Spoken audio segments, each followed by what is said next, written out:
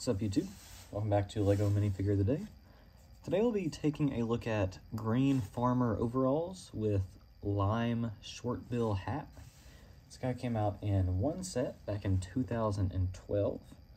Guys, it's always nice to see some blue collar representation from Lego.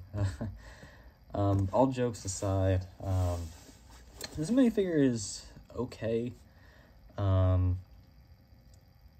It's from 2012, so, you know, we're well into the years of good leg printing at that point. So it's a little weird to see a guy wearing overalls, and he just has no pockets, you know what I mean? And I understand this was definitely a cheaper minifigure. It came out in like a brick box, I think is what Bricklink calls them. You know, one of those things where it's just a box full of bricks, and usually they throw in like one minifigure in there. They've been doing that for a long time. But still, I think that the torso print's great. It's both front and back. I like the red arms and how they, you know, continue the color of the shirt. You know, they could have given them short sleeves, but I feel like as a farmer, I think by 2012 they had dual molded arms at least. But, you know, it's nice. It's just a nice look for a farmer, you know, the red and the green. The lime green hat is also a pretty cool addition.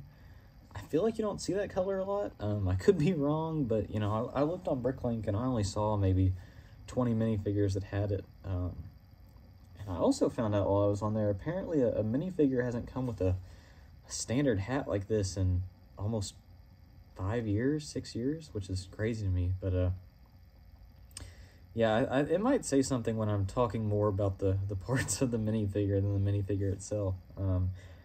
This guy's really cheap on Bricklink. His average use price is like $1.30, so extremely cheap. I really wish they would have given this guy some leg printing. To me, he's like a 6.5 out of 10. He's a very, very, very average minifigure. I mean, there's no arm printing, no leg printing. The torso printing, I think, is really good, and the hat. But, I mean, besides that, it's an extremely generic face. Really not too much to say about this guy. Like I said, I think that some extra printing and maybe some dual molded legs could have really saved him. So, yeah, guys, thanks for watching, and I will see you all tomorrow. Represent.